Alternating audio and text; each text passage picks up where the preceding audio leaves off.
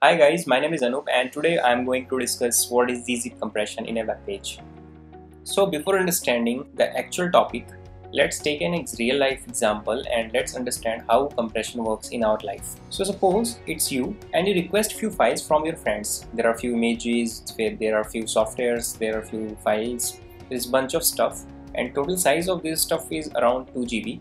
So what your friend do? Your friend compress those files. Now the compressed size is 800 MB and send to you. But why he did like this? Let's evaluate the effect of the compression. So suppose you have a speed of 100 Mbps, means in 1 second you can transfer 100 MB at a time. Now you take 20 seconds to transfer complete file from your system to your pen drive. Now if you are doing the same compression, you can transfer the same file in 8 seconds. Means you are saving 12 seconds in taking the file from your friend's system to your pen drive. Now same things applies to internet. You open a website, it's like our official website www.nextgi.com, and you enter this URL in your browser. Browser send request to server, like you requested to your friend. Now browser, as a browser means you as a client requesting to the server, and now home page of this website, which is a web page, and the size of web page is 145. Now what server does, server make compression of that and convert it into 32 KB and delivers to you. Now in a similar way, as we have taken example of the normal files, we understand the effect of the speed. So suppose you have a speed of 50 kbps of your internet and the page size is 145 KB, means approximately you are going to take 2 to 2.5 seconds or approximately 3 seconds. I have taken the downside, like 2.5 seconds you are taking download complete page, and if you are doing the zip compression you can do it in less than 1 second. Now you are saving your 1.5 second of your web page, and research says 1 second delay can reduce 7% of conversion, and here we are saving more than 1 second, around 1.5 second. Means we can easily increase 7% of conversion using Gzip method. Like in local system, we have lots of extensions or lots of methods to compress. Some compression method have advantages, some method have disadvantages, like zip, 7z, rar, and lots of methods. Few compression methods are good and few are not. So in web world, we have two types of major compression. One is the Gzip, which is we are using from years.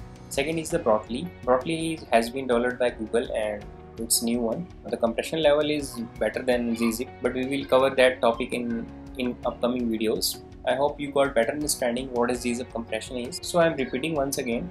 Gzip is a compression method used at server side to compress web pages. It helps to achieve better page speed. So let's move on a test that was conducted. So we had taken 4 GB RAM, 2 virtual CPU, 25 GB of SSD hard drive and 2 TB of bandwidth with a user speed of 100 kbps. So that was the size of a normal uncompressed page. When we had done the compression, so we achieved the result like this.